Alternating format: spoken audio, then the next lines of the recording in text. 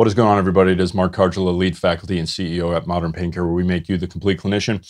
Coming at you this week with a clinical topic to discuss that's been coming up, a lot of questions that we've had with some of our students, but also we're seeing some discussions a little bit on social media. So we thought, what better time to come in and have a podcast about this exact topic. And the topic is lumbar stenosis. It's one that we see clinically regularly as far as diagnostically, and we'll talk about diagnostically versus clinically relevant is probably one of those questions we need to be asking ourselves. But before we dive deep into the stenosis topic, let's hear how our colleague and co-host is. Jarod, how are you doing?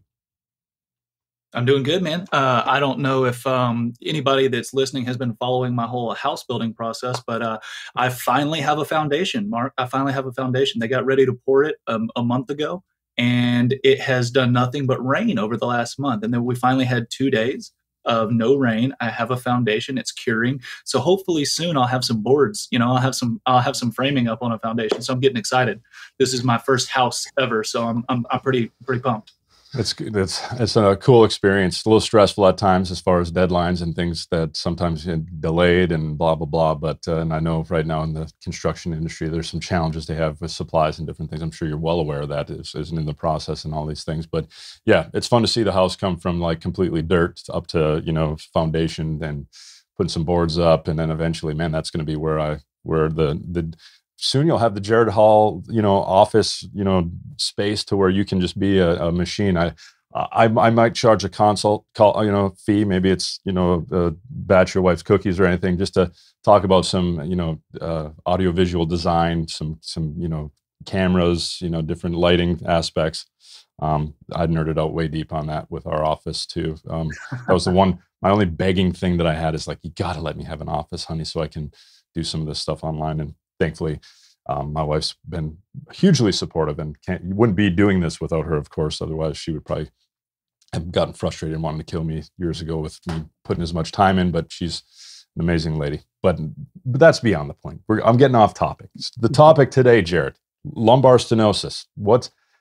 That's one of those clinical phenomenon and clinical diagnoses we see quite a bit. And sometimes it's a lot more nuanced than I think we give it probably credit for. So what are your thoughts around lumbar stenosis? What do you see, and what are the questions you're often fielding around lumbar stenosis? Yeah, so we just in the last month, we've had this topic come up 4 times in our coaching sessions, or at least I have, with different people. And I figured it would be a good time to do an episode, at least to briefly talk about some of the concepts. There's no way we could cover everything, but I think that first and foremost, we have to determine actual clinical stenosis versus just imaging findings of stenosis, right? Because you get a lot of referrals. Any older person that has, difficulty maybe standing up straight, or some pain in their buttock or posterior thigh region, and the automatic diagnosis is lumbar spinal stenosis. And of course, they do imaging. We do some X-rays, or we do some MRIs, or whatever it is, and we're like, oh man, they have a narrowing spinal column, or they have narrowing neural foramina, whatever you want to call it, whether it's central or foraminal stenosis. And we just get this diagnosis, and we automatically start treating people for stenosis when maybe it's not that clear cut. So it's definitely got to start with the differentiation between imaging and diagnosis of stenosis, and is it true clinical stenosis, and the ruling out of vascular pathology as well. If people have, pain in their legs, pain in their lower legs, while they're walking, and that sort of stuff. So making sure that you rule out the scary stuff, you rule out the vascular stuff, and then determine, is this truly clinically presenting as a stenosis-y type problem? I'm just hoping my wife's listening to the podcast today, because I'm going to talk cardiopulmonary physical therapy. She's an instructor in our cardiopulmonary program in our physical therapy, because I do think the vascular component is greatly examined, and we've really tried to harp on our students in our clinic, because I'm a clinical instructor. I do more mentoring and folks in clinic than I do in the classroom, although they do allow me to torture students in the lecture halls once in a while. But yeah, let's step back and look at some of that peripheral vascular disease type contributions to this. I mean, there's a couple ways you can get after is it truly neurogenic claudication, or is it vascular claudication? So is it truly the nerve is being compressed in the spinal column, like Jarod said, centrally or more laterally in the foramen, Or is it, hey, we're dealing with peripheral vascular issues? It's more of a blood supply vascular claudication issue. Well, a couple things. I mean, obviously, you would expect clinically if that's truly vascular claudication, it shouldn't be mechanically positionally related. Now you'll hear the folks with the neurogenic claudication where, yeah, the grocery cart, man, if I lean forward, it's all good. I can, or I have to sit. I can't stand anymore if I have this pain that starts going into my legs. Vascular people, it doesn't matter. It's simply a demand of oxygen and blood supply that isn't happening to the metabolic demand of the muscles in the legs, that it just eventually you start getting some ischemic pains in the legs because the demand is overarching the supply, and people start getting some ischemic pains in the legs. And it doesn't matter if they're sitting, standing, or walking. It's just a simple rest thing that can be the key there. The other clinical factor that I think is worth considering in your clinic or measure is ABI testing, ankle brachial index testing, where you're doing some math, which can be challenging, where you're looking at the some of the equations between the ankle and brachial blood pressures to see, hey, is based on certain ratios. And I'll pull those up here in a second when I bring them up on my little cheat sheet in my computer here when Jarod takes over chatting. But yeah, that's a way where you can, and we have a Doppler in our clinic where you can, do the old, pump up the cuff and then just, start having the patient, or you start letting loose the cuff to all of a sudden you hear that pulse reestablish itself with your Doppler. And then there's your systolic pressure. So you're using your systolic pressures to determine how good that blood flow is. But yeah, so being good at screening, obviously you're looking at the patient's history. If they're a long smoker, they have a lot of comorbid health issues that would lend yourself to think that, hey, there's probably some high likelihood of some vascular issues they're dealing with, coronary artery disease, things like that. You should be entertaining that diagnosis regularly. But any other thoughts you have on the vascular claudication? I know there's some bike tests and different things out there, Jarod. Anything else you do to kind of rule that out or rule it in the clinic? Yeah, I think there's I don't know why I remember this, but it's called the bicycle test of Van Gunderlin. It just sounds so prestigious. I don't ever use that test. I use the treadmill walking test pretty frequently, where you have somebody walk flat on a treadmill until they start to develop symptoms, and then you increase the incline, and you dramatically increase the incline pretty significantly to a point where it causes them to lean forward on the handles of the treadmill, and increasing the height of the treadmill should actually make vascular claudication worse because it's a more cardiovascularly demanding activity walking uphill, but it should theoretically make neurogenic claudication better, because while that person is walking, now all of a sudden they're leaning forward and they're mimicking the whole shopping cart sign type of deal, where they're going into some lumbar flexion. So that's something that I'll use pretty regularly. I'll also just use, if they're fairly, I guess irritable, I might use just a standing test as well. Just have somebody stand in place for a while, or I notice like when we're talking about something, I'll just have them stand and see how long it takes them, their symptoms to come on. And if their symptoms come on, then I'll have them walk aggressively, walk fast, and see if that actually increases or decreases their symptoms. So it's similar to the treadmill test, but just using clinical reasoning to understand that physical demands versus positional demands. So those are really the main ways that I go about it. But once we've ruled out vascular stuff, where do you go next, Mark? Yeah, vascular stuff. Once then it's like, okay, because again, if people in age groups, when we start hitting 60s and 70s, the incidence of stenotic findings on imaging starts increasing. I'm not saying everybody has it, but so you just got to be careful. Are we treating diagnoses or are we treating people? And that I'd say we got to go to the latter, because some people carry those diagnostic findings and have zero clinical symptoms whatsoever. So it's our job to look at mechanically, does that stenotic finding is it looking like it's bearing clinical symptoms? And by that you can test it. So what would you expect clinically to find if you have somebody who's got clinical lumbar stenosis? If you load them into flexion, symptoms should get better. If you load them into extension, symptoms should get worse. There are definitively folks, and this is again probably my MDT or repeated motions bias, that get termed with it because they do have the imaging findings, and they have a brick of a spine that will not go anywhere near extension. And especially we get this bias like, oh my God, they have lumbar stenosis on film. I should never even think about extending their spine because it's going to make it worse.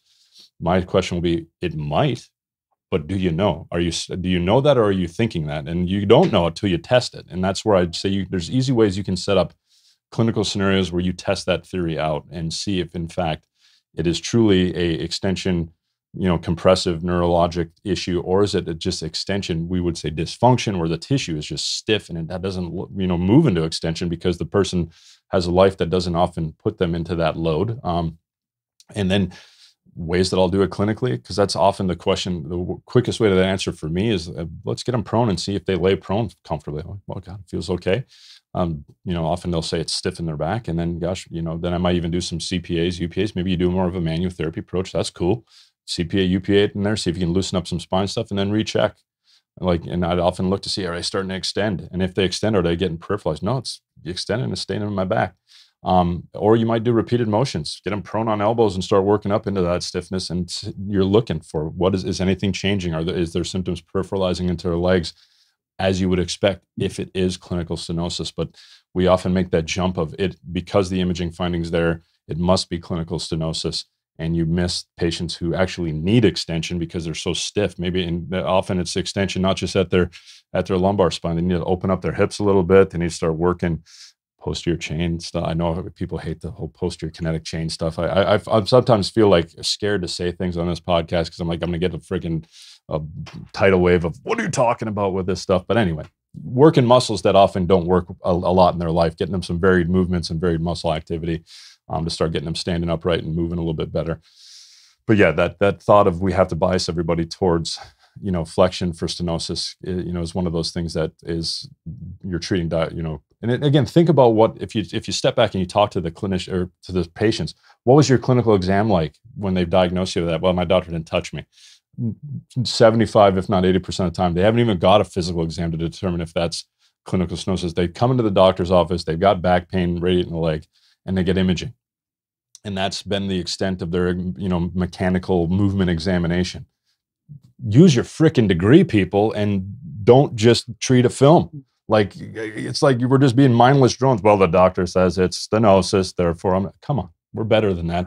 We need to do better than just freaking treating prescriptions. Anyway, I'm on my soapbox, dude. Get me off of it. But any other thoughts you have or things you find, pointers you can give to people on the clinical versus imaging stenosis front, Jarod? I mean, the big thing that jumps into my mind is the fact that a lot of people say, well, the patient will say, well, I have stenosis. What are you going to do about this? Like, you can't open up my spine. Or I've talked to a lot of therapists. They're like, well, this person has stenosis.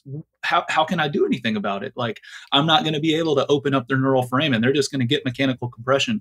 And there's been a lot of studies coming out recently about physical therapist perceptions towards back pain and that sort of stuff, right? So if we have these negative perceptions towards the diagnosis of stenosis, we're probably going to be scared to try to load somebody into extension. We're probably going to say, well, we're just going to throw in the towel and I'm just going to teach you how to activity pace because, you just need to sit down, you need to flex, you need to make your life really small because you have this stenosis and anytime you stand up, you're just pinching on nerves, right? Well, I don't like that concept at all because there are so many people with the imaging findings of stenosis that have no symptoms, for one. And then for two, we know that the nervous system is highly adaptable, right? So, and maybe people have just gotten sensitized to extension and sensitized to the mechanical load that they get on their nervous system when they do come up into a fully erect position or in extension. And guess what we're really good at? We're really good at dosing exercise to gradually habituate somebody and allow them to have positive adaptation towards a position or towards an activity. And maybe if they get symptoms after 1 minute of walking now, well, maybe we can't make them never have symptoms again, but maybe we can get it to where they don't have symptoms until 20 or 25 or 30 minutes of walking, and all of a sudden they have a life again, right? So that's one of my biggest pet peeves is that people just stay away from extension if somebody has stenosis. But if we're going to live our life, if we're going to do things, if we're going to allow people to have activities that they're not, overly restricted in, that a lot of that occurs in extension. And we've got to train extension, and we've got to be very purposeful about training and dosing and progressing the load of extension to allow the nervous system to adapt. Yeah. Kind of like you do when you have somebody who's got ischemic, vascular claudication of legs. You know what you do? You walk them into symptoms till they get better and their body adapts and gets less sensitive and, more efficient with their, vascular claudication issues into their legs. Same thing, get people back into life. But if we say, oh, I can't change it, it's irreversible. Yeah, you're not going to change films. We're not here to change films. We're here to change people and how they move and how they function. And, that film doesn't need to change. Jarod has shared some of the research that's been out. I think 2015, Anthony DeLito's work that compared PT versus surgery, because then some PTs want to just, and I'm not just saying PTs, because I might have been this PT a little bit too, where I can't change that. They're going to need surgery. And on what surgeries do those folks get? It ain't and your little laminectomy, discectomy. It's often a multi-level decompression fusion that man, I've seen some outcomes from that one that haven't been all the more pleasant. Not saying there aren't people walking out that are did very well with it. And there's probably some clinically appropriate people that get to that point where it's just that severe they need to go to it. But why don't we let see if they can start doing the things that Jarod said? Let's see if we can habituate. Let's see if we can capitalize on an adaptation. I can't remember who was talking about this. Maybe it was Adrian's courses. Maybe it was Michael Shacklock stuff. But that nervous system can change shape. What can you start as like a nice round nerve can start turning into this little flattened oval type nerve as over time, if it's slow compression over time. Where nervous systems don't do well is if it's sudden change in where all of a sudden, this circular nerve also gets, significant pressure on it. But yeah, our bodies are adaptable. Give them a chance, to do it and have a narrative and own your biases before you do it. Because if you go in a clinical scenario with negative expectations, why on God's green earth would your patient have any positive expectations? And you're not going to be really, given your best effort to start adaptations if you don't think it's even possible. So, and there's plenty of data to show, like you compare DeLito's work looked at surgery versus non-operative care. There's not a lot of great support that surgical care is amazingly more successful in stenosis. So I think we can save our patients a pretty nasty stay in the hospital and a pretty painful procedure and give them their life back. And I mean, get them to do things that, yeah, imaging hasn't changed, but your life changed. That's what we're after. So any other points you'd have for students or clinicians who are looking at the lumbar stenosis? I mean, other things I would recommend before Jarod chimes in is just Julie Whitman's got some articles out there. She's published about 2 or 3 that are just they look at some of the regional interdependent things. I know regional interdependence, can be a little bit of a topic for some people, but getting the hips loose, get friggin' hip extension moving into the game so they can start getting upright with that. Maybe you can get extension elsewhere. Maybe the thoracic spine can extend a little bit and help decrease some of the loading on the lumbar spine as well. Those are 2 areas that I think are definitely worth your time to address with that. Getting people prone and getting, putting those PA mobs into the hip. Again, we're probably just introducing desensitization to loading in the directions they haven't been loading their hips into, that they can start hopefully loading with actively without us having to passively do it.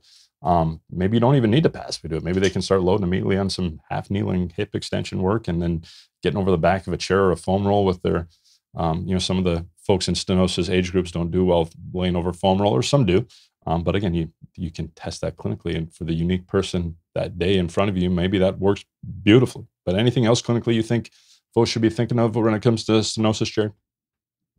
Yeah, I was going to mention the the regional interdependence of looking above and below as well. I'm not necessarily 1,000% sure I understand exactly how that works, but clinically you do consistently see when you improve somebody's hip extension or ability to maintain a more extended hip, they tend to have a reduction in symptoms as well. And we could get into the nuance of why that is, but I don't really care mechanistically why that is, as long as it is consistently and reliably improving symptoms. I think that's valuable.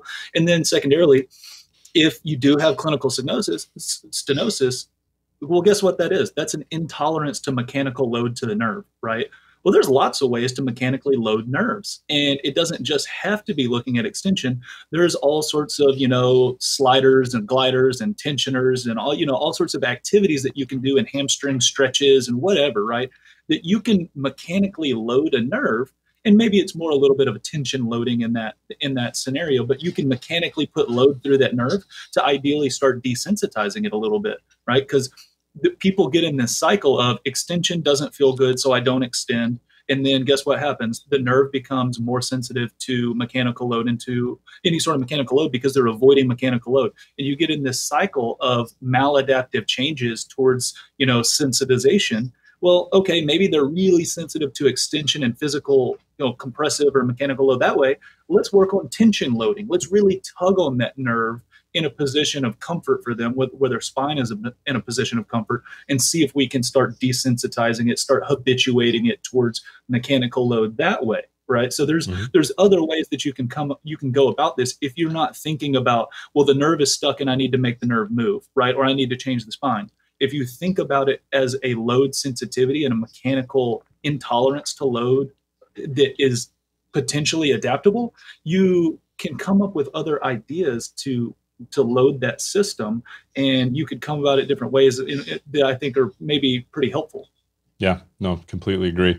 And I also agree, like regional independent, we don't perfectly know the mechanisms of it. And then some people are like, well, we shouldn't even do it. Like, what if your patient's condition says it gets better when you do it? And yeah, granted, I don't have a perfect mechanism that I can go on a stage at CSM and proclaim as the way it's working, but it's working for the patient in front of you. So don't, just because somebody on social media screams about, oh, that regional independence stuff isn't, it's garbage, and there's no mechanism validity to it.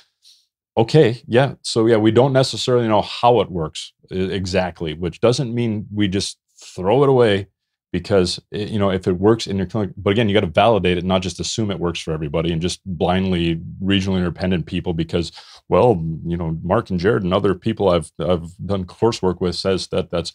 You still have to have a clinical process that it gets validated through, and that your retest and all the things that, instead of you're fitting it to the patient, not just assuming that every patient needs it. So yeah, no, good points, Jarod. Appreciate it. And hopefully you guys have found some value with that.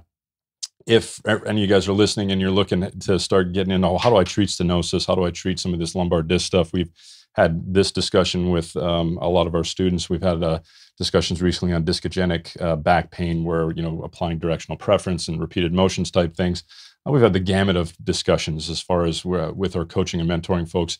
And if that's something you're interested in your practice, like, how do I develop that clinical practice instead of just like trying to friggin' navigate social media, throwing 40 different opinions at me, all of which nobody's giving me any application pieces of how do I apply it to that unique person in my practice. Maybe you can't just jump into residency and fellowship. It's not financially feasible for you, but you want somebody to start getting in your practice and helping you develop that process to get good. If you're interested in something like that, reach out to Jarod and I, or jump on modernpaincare.com/supercharged. And you can set up a call with us, and we'll chat with you and see where you are clinically. If it's something we feel like we can help you with, we'll talk about what that looks like. Or if it's something we can point you to some resources for and help you start getting some articles together or some different things together where you can start helping yourself in your practice, definitely don't hesitate to reach out, jump on one of those calls, or just message us on social media. Reach out to Jarod or I, Mark at modernpaincare.com or Jarod at modernpaincare.com, and we're happy to have some discussions with you. Our focus is just improving what we're doing in our craft and helping people out. I think we have opportunities as PTs, chiros, and others. If we just adopt some better processes and better, more modern understandings of things, we can really make a bigger impact in the world of healthcare and the world of people who are dealing with pain. So I think we'll finish with that, Jarod. Anything else you want to add before we sign off for today? No. I think that we can wrap that one up. I'm excited to hear what questions come up from it. Yeah, definitely reach out to us if you guys have any other questions, or if you have any other thoughts on things you want to hear us talk about. Maybe there's some clinical things that are stumping you in the clinic that you'd like to hear our opinion on. As you can see, Jarod and I probably aren't short on opinions, but again, hopefully you see that they're backed up by more than just our thoughts of random thoughts out of nowhere. It's usually evidence-based and based on what we're seeing in the clinic. So until next time, you guys have a good rest of your week, and we'll talk to you then.